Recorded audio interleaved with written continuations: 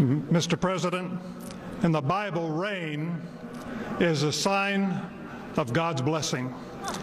And it started to rain, Mr. President, when you came to the platform. And it's my prayer that God will bless you, your family, your administration, and may He bless America. The passage of Scripture comes from 1 Timothy chapter 2.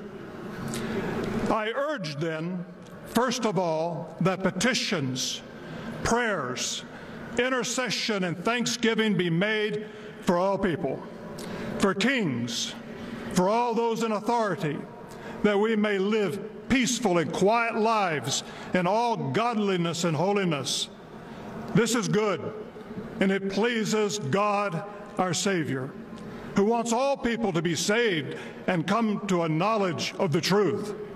For there is one God and one mediator between God and mankind, the man Christ Jesus, who gave himself as a ransom for all people. Now to the King eternal, immortal, invisible, the only God, be honor and glory forever and ever. In Jesus' name, amen.